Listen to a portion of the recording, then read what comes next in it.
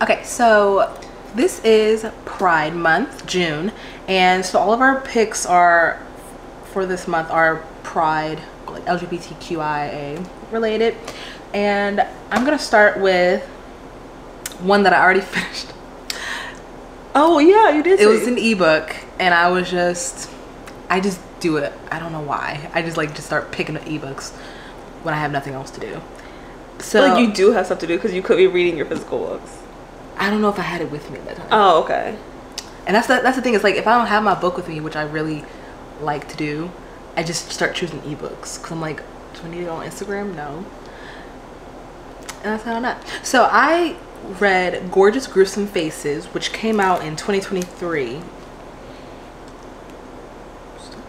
What's it called? Gorgeous Gruesome Faces. Okay. Came out November of 2023. And it was by Linda Cheng. And I read it on ebook. And it's like a Yellow Jackets meets She Is a Haunting. And it's like a speculative thriller that follows a disgraced teen idol who comes face to face with the demons of her past in a glittering cutthroat K-pop competition. Ugh. No. Anyways, after a shocking scandal that abruptly ended her teen pop star career, 18-year-old Sunny Lee spends her days longing for her former life and cyber stalking her ex-BFF and groupmate Candy. The two were once inseparable, but that was then, before the tragedy and heartache they left in their wake. In the here and now, Sunny is surprised to discover that Candy is attending a new K-pop workshop in her hometown. How's that her hometown? Candy might be there chasing stardom, but Sunny can't resist the chance to join her and finally confront their traumatic history. Because she still can't figure out what happened that horrible night when Mina, the third in their tight-knit trio, jumped to her death. Or if the dark and otherworldly secrets she and Candy were keeping had something to do with it. Anyways, I read this. I'll give my thoughts at the end of the month in our wrap-up. But I enjoyed it. Just so you know. So are you like into the K-pop thing now? K-pop books? We'll talk about it at the end of the month. It was just a question. It's like, what are you keeping secrets for? Like, because what's the other book you just read? XOXO. XOXO. Yeah. So are you like, is it like the season for you? A trend? Like, what is it about? What is a trend? I mean, why would it be a trend? That's what I'm asking you. Who's this trend? That's what I'm asking you though. Because suddenly it's K-pop this, K-pop that. And First of all, like, I listen to K-pop. I know you do, but books. It just happens to be spilled over into your hobbies. I'm like, we're getting kind of crazy because I'm like, the XOXO one, that's the one with the. That was a romance. Okay, what's this one again? Thriller? Yes, this is a thriller, a sapphic thriller. I did kind of like the sound of it. I don't want to read it, but I did like the sound of like the cyber stalker, and then her jumping to her death. Like, because then it's like maybe she didn't jump to her death, and that's what I'm feeling like. And that's what you'll see. I know. Oh yeah, you did read it. So like, yeah, it's done. So maybe just tell me off camera. I don't want to wait. Why should you have to? And then we'll act surprised when we do the wrap up or the book review. Okay, it's gonna be a wrap up. It's not gonna be one of my main reviews. Okay, so I'm gonna start with my first book, and I'm sorry to say, but this one isn't Pride, but I got it. Where? Oh, my first book isn't for Pride Month, but I got it because I've been waiting for this book forever. I'm always on the wait list, or every time I check, there's a wait for it, and it's such a popular book, and it's June, so I got 7 days in June. Oh, that's why you got it. Yes. Well, then I was like, let me take this chance. Like, I don't want anyone else to get up on the list. So I was like, and that was the first one. So I was like, I'm getting it. I don't care. 7 Days in June by Tia Williams. Very popular book. It's in Reese's, it's a book club pick. Reese Witherspoon's book club pick. I think I remember seeing that. Okay. Very, very popular by Tia Williams. 7 Days to Fall in Love, 15 Years to Forget, and 7 Days to get it all back again. Eva Mercy is a single mom and best-selling erotic writer who is feeling pressed from all sides. Shane Hall is a reclusive, enigmatic, award-winning novelist who, to everyone's surprise, shows up in New York. When Shane and Eva meet unexpectedly at a literary event, sparks fly, raising not only their buried traumas, but the eyebrows of the black literati?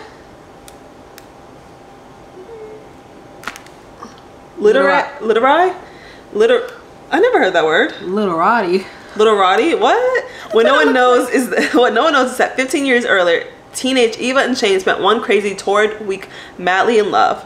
While they may be pretending not to know each other, they can't deny their chemistry, or the fact that they've been secretly writing to each other in their books throughout the years. Aww. Right. Over the next 7 days, amidst a steamy Brooklyn summer, Eva and Shane reconnect, but Eva's wary of the man who broke her heart and wants him out of the city so her life can return to normal. Before Shane disappears, though, she needs a few questions answered. I can't wait to read this. Me too. Everyone says they love this book. You can read it. I will give it to you. What? I've already got 5 books on the docket. Oh, please. Do you have any more ebooks? Not at the moment. Okay, so then you have time for this one. You'll be reading like 10 books. Okay. So I'm excited because I haven't seen this one. I think since Black History Month, I've been trying to get this book. Yeah, and they've been messing with us. They've been hijacking the system for this book, and I wanted this.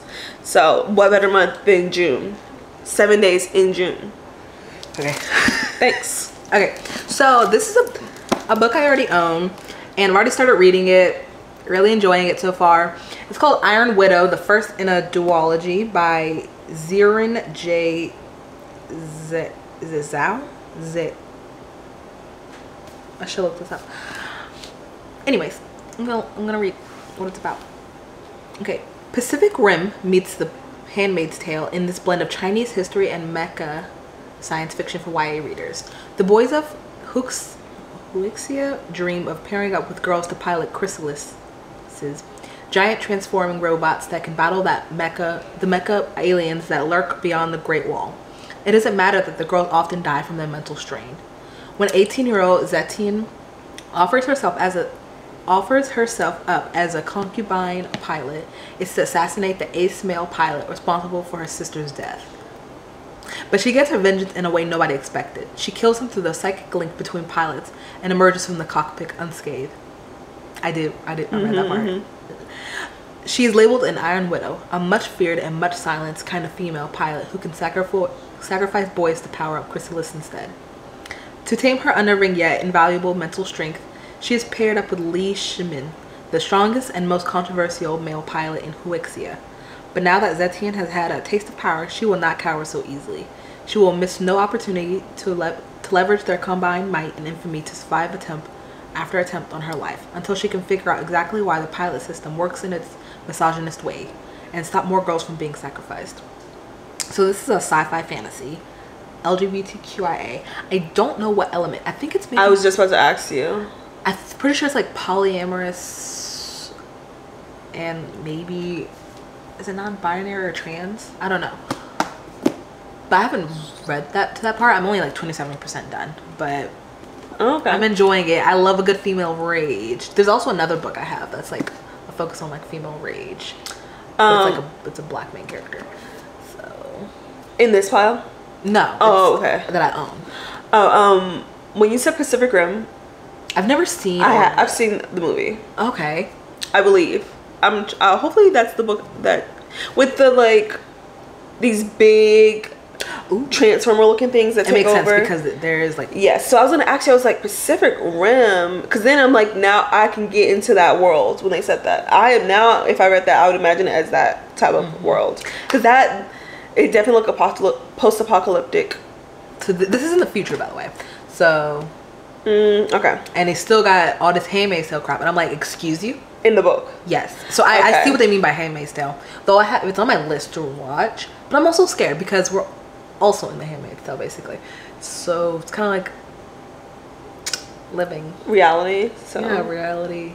Okay, well, I mean, you still watch it. I've never watched it either. There's also books, and I'm like, Handmaid's Tale books. Yeah. So was the book forever, right? Yes.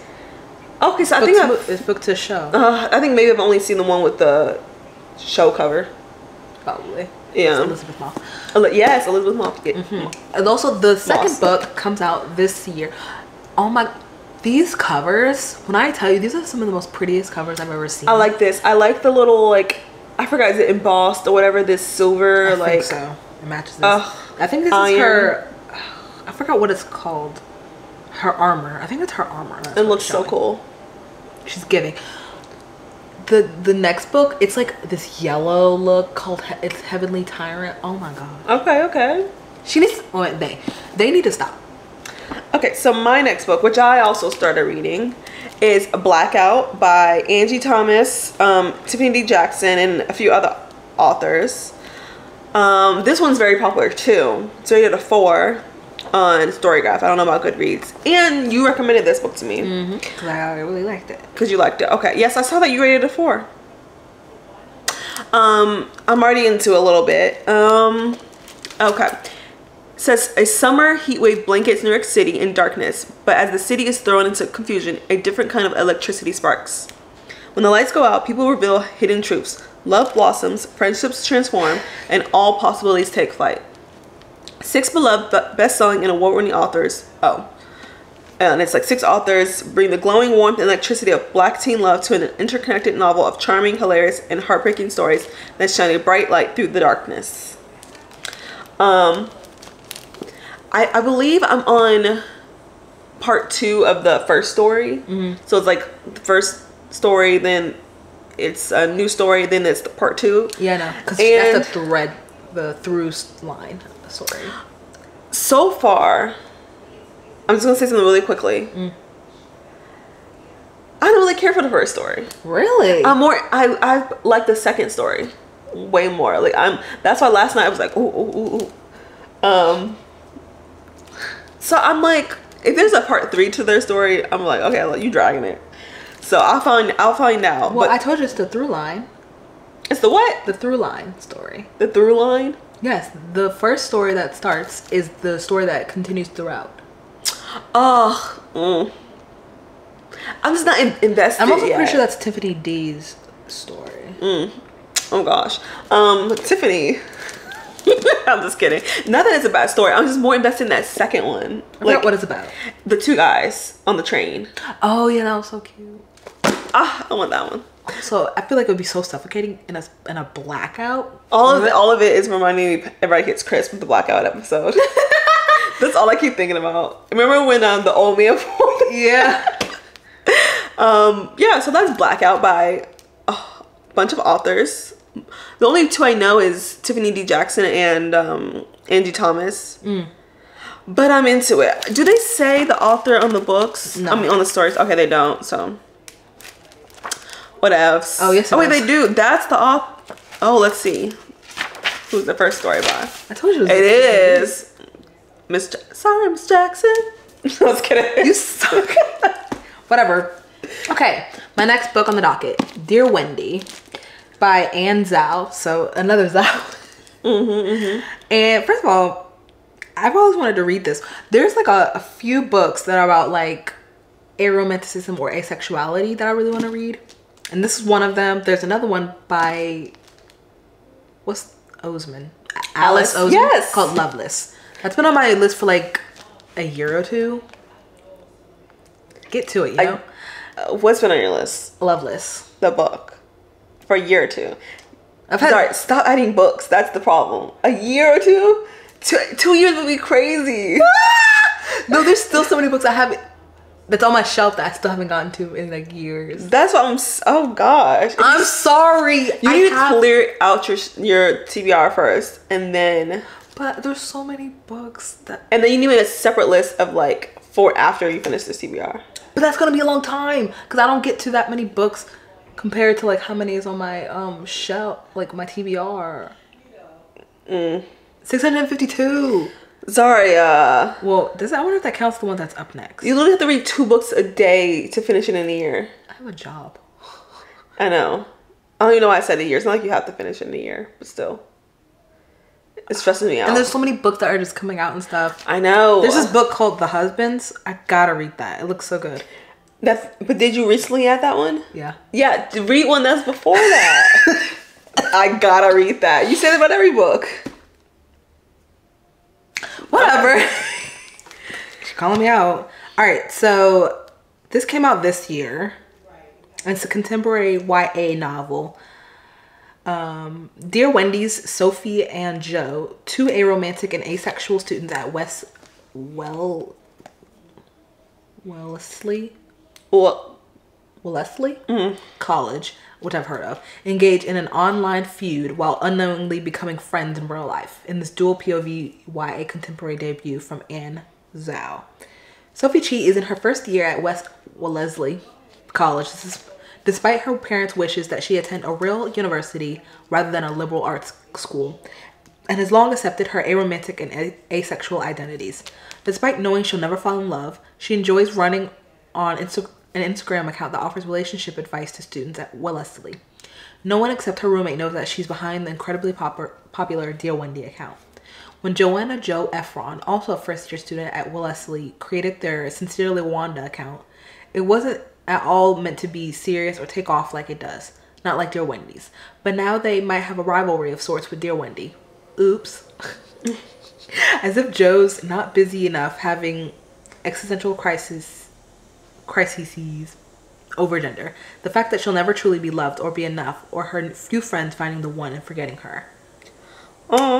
Right? While tensions are rising online, Sophie and Joe are getting closer in real life, bonding over their shared ace identities. As their friendship develops and they work together to start a campus organization for other aspec students, can their growing bond survive if they learn just who's behind the Wendy and Wanda accounts? So it does mention Loveless. Cute. So I like that. First of all, this takes place in college. I need more like college centered books. Then also like aspec identities. I feel like there's not many that I'm like interested in. Obviously there's like a few that's on my list, but this is one of the ones I really wanted to read. Also, I like this color. I do too. It's purple. I like the cover. It also matches my straw. You can't see the straw. Now you can. Okay. And I like that it's like about friendship. I need more books about friendship, bro. Especially since it is like arrow ace, so it's obviously not love, but like platonic love. I think that we need more of that, especially in a world so centered around romantic love.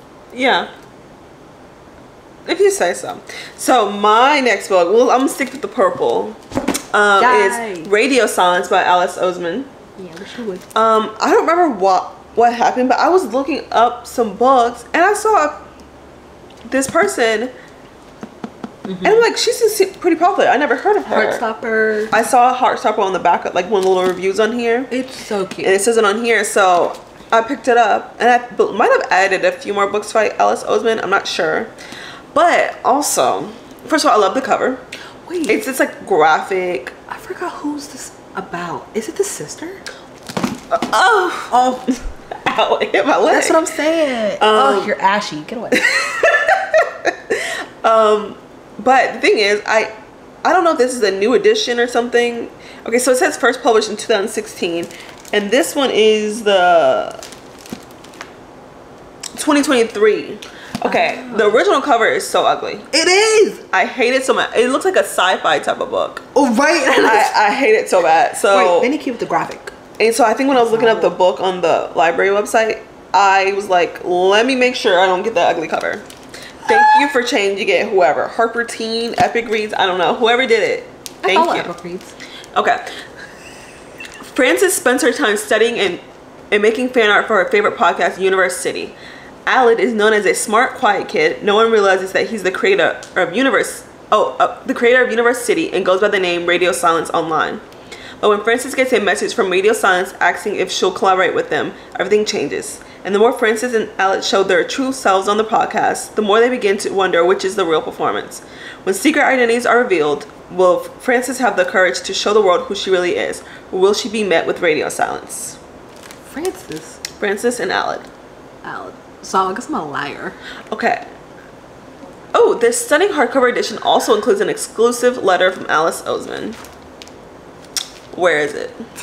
Check. Okay. No, I don't know. Oh, maybe they're a liar. Where is it at, though? That's a thick one. The library must have taken it out. I don't see no letter. Is this the letter? Yeah. Oh, this is so cute. What a day. That's a nice little sig. Okay, so yeah, I'm interested. I can't remember the relation to LGBTQI. I can't remember if it's the author. I don't want to say that because I don't know. The author or one of the characters. But just know I did look it up. I just can't remember. Yeah, I thought it was gonna be about his sister, but whose sister? One of the main characters of Heartstopper. I thought it was what. Did you read Heartstopper? No. Oh, okay. The show. Oh. The show? It's such a good show. Yes. By her? Yeah, it was based off of her graphic novels. I think I did see something about that, but I don't think I've added Heartstopper. Did you say Heartstopper? Starper? Like, get out of here. You're just messing up, aren't you? I'm a mess. Okay, go ahead. It's the heat. It's very cool in here. I don't know what's going on. Shut up. Okay, so this book I've been wanting to read for a while. Just Your Local Bisexual Disaster by Andrea Masqueda. I think Masqueda, yeah. And obviously it's about bisexuality and self-discovery. Okay, in this voice-driven debut YA novel, Maggie Gonzalez has to choose between 3 possible dates: her best friend, her ex-boyfriend, and the new girl in town to take to her sister's quinceañera. Growing up in Texas's Rio Grande Valley, Maggie Gonzalez has a great family, a goofy group of friends, and dreams of dreams of being a photographer. But when she's tasked with picking an escort for her little sister's quinceañera, Maggie has to face the truth that her feelings about her friends and her future aren't as simple as she'd once believed. As Maggie's search for the perfect escort continues, she's forced to confront new and old feelings for 3 of her friends: Amanda, her best friend and first ever crush; Matthew, her ex-boyfriend twice over, who refuses to stop flirting with her; and Danny, the new girl who has romantic baggage of her own. As the weeks wind down and the boundaries between friendship and love become hazy, Maggie finds herself more and more confused, and soon she must figure out how to avoid certain disaster or to be brave enough to dive right into it. Girl, go with the new girl. Get something new, funky, and fresh. Right, something old, something new. Yeah, the ex-boyfriend, like, twice over. I didn't even know that. I don't think we need him. Right, because he obviously won't catch him. You an ex for a reason. Right. Twice. Best friend, that can get a little messy. But new girl? Exactly. Also, based on the cover, she does look like a disaster. Right, got her little messed up kicks. A beanie. Ice cream. Right, and it looks hot as hell. Why are you covering up your head like that? Got her little flannel. Did you show the cover? Heat. It's a glare, but whatever, I guess. Thanks. Yeah, but I love the colors. I do too. I do love the sunset covers. Yeah. So can't wait to read this. I'm pretty sure I'll be this is gonna be the 3rd book review. The crazy thing is, it's like in real life it would just been like, just don't go with either one of them. Just go by yourself. Honestly, or take your best friend, because it's but because she has a crush, then it makes it more complicated. But I mean, you had a crush on her before the quinceañera, so just take her and act like you don't have a crush on her. Right, just be friends. Yeah, it's not that serious. Okay, my next book, The Romantic Agenda by Kann. I'm gonna say Kann. I saw that she has a bunch of books out. I did not know this. Oh yeah. I was interested in a few. I didn't really like the covers, so that kind of was like drawing me away, but I was still interested in some of the synopses. Okay, so The Romantic Agenda. Joy is in love with Malcolm. Malcolm wants to date Summer. Summer is in love with Love. And Fox is Summer's ex-boyfriend. That's messy as hell. Right? 30, flirty, and asexual, Joy is secretly in love with her best friend Malcolm, but she's never been brave enough to say so. When he unexpectedly announces that he's met the love of his life, and no, it's not Joy, she's heartbroken. Malcolm invites her on a weekend getaway, and Joy decides it's her last chance to show him exactly what he's overlooking. But maybe Joy is the one missing something, or someone, and his name is Fox. Fox sees a kindred spirit in Joy and decides to help her. He proposes they pretend to fall for each other on the weekend trip to make Malcolm jealous. But spending time with Fox shows Joy what it's like to not be the third wheel, and there's no mistaking the way he makes her feel. Could Fox be the romantic partner she's always deserved? Girl, first of all, why are you trying to snatch this man away from a girl? Well, because it says Malcolm wants to date Summer. Oh, so, they're not together. Not fully. Sir. I don't think so. Touch him with that. I don't think so yet. Oh. I'm interested because I don't like love triangles. Girls like but it's not really. Yeah, like a square, whatever. It's smushy. But I just feel like Joy and Fox are ending up together, so I love that. The thing is too, it's like if he wants to be with someone else, let it go. Right. It's like sometimes it's okay to just be friends. It seems like I mean I never read, this is all the context I have, but Fox is a good man. What? He's so annoying. Okay. Excited to read that. Okay. This is The Unfortunate by J.K. Chukwu. It came out last year in February. So a year ago. And I've been trying to read it ever since. Like, I'm pretty sure it was been on my list. That's what I do. But, okay, so this is a literary LGBTQIA novel.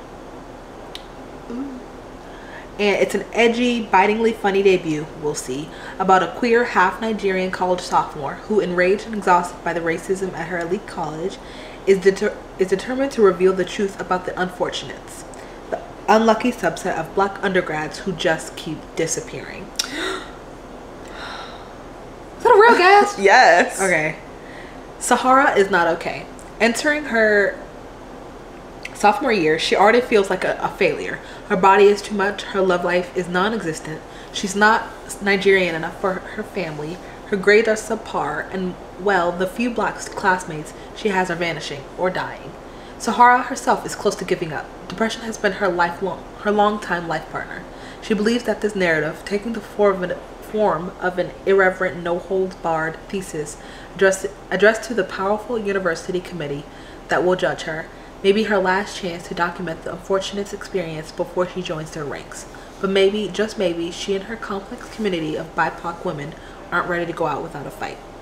BIPOC? BIPOC? The BIPOC did throw me People off. say that. Okay, but when I say POV, you get mad at me. Because no one says that. Someone does. I don't know who that someone is, but they need to stop too. No. Whatever. I really, really like this cover. Oh, yeah. See, I didn't know it's gonna be. I didn't know it was gonna be like a LGBTQ. I mean, literary. Oh, I was like, I didn't know it was gonna be a literary novel, but maybe this will be the literary novel that gets me. I was intrigued when I heard the kids were missing. The kids are not okay. Also, it's only 301 pages. I can tell it's small. Yeah, it's a little thin bit. Maybe we can trade these at the end of the month.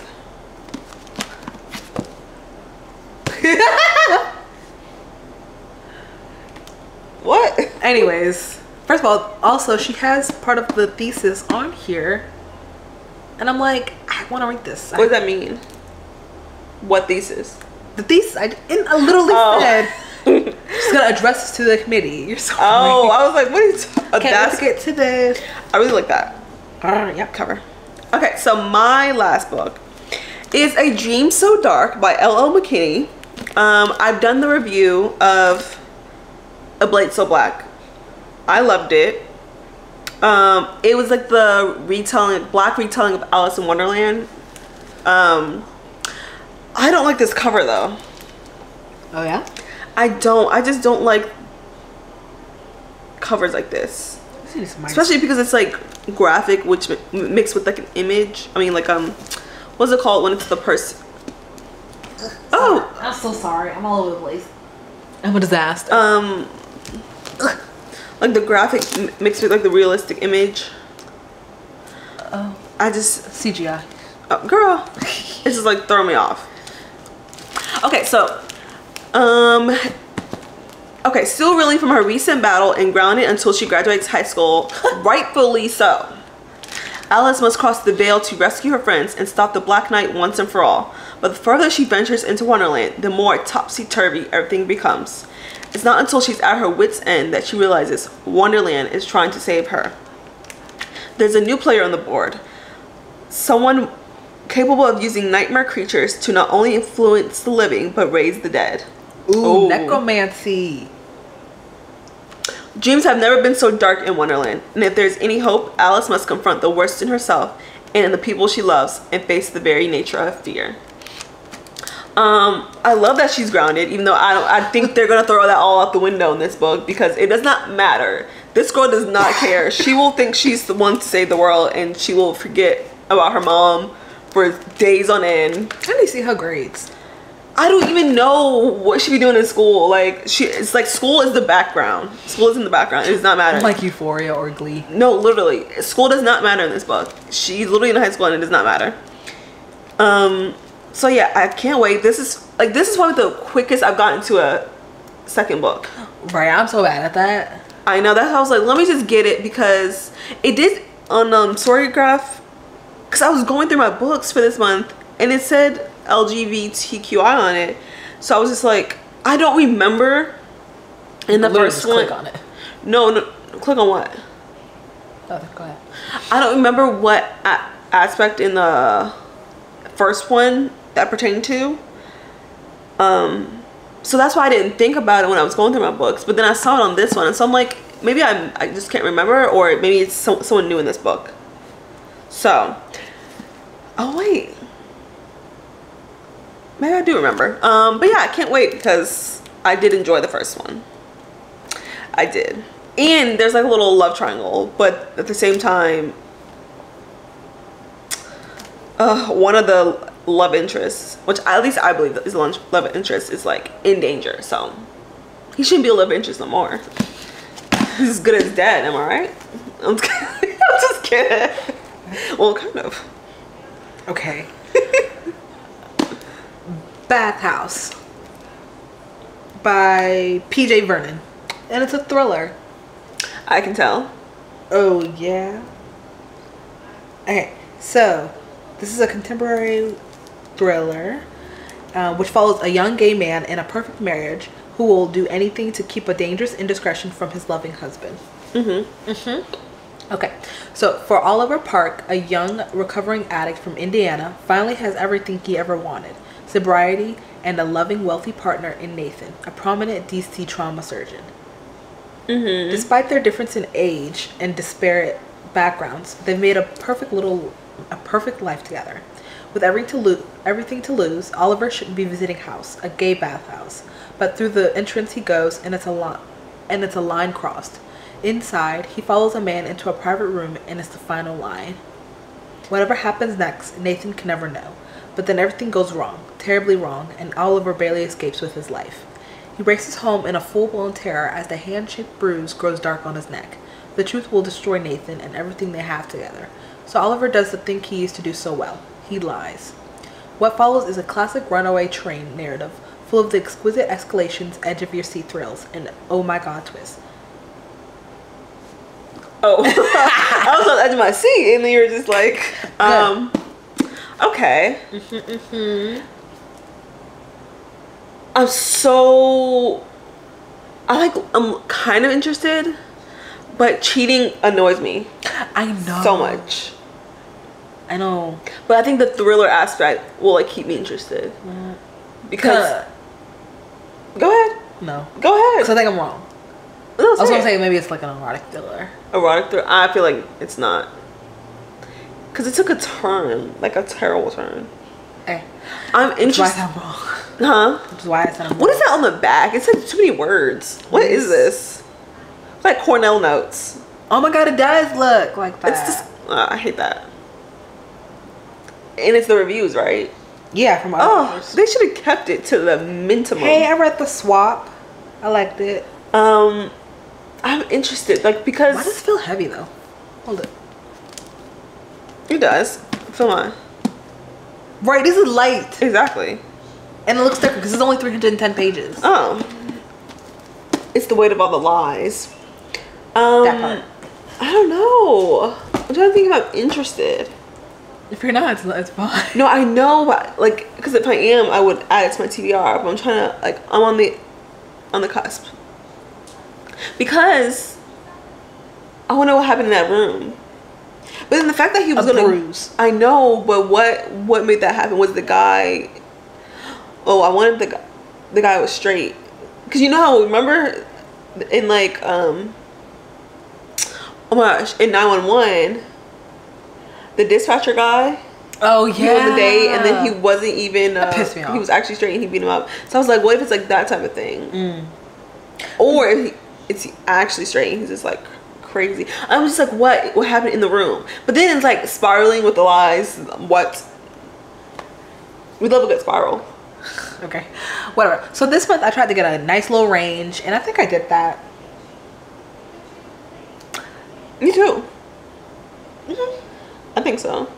Yeah, but most of these we don't even know what the elements are. This For one's sexuality, I know.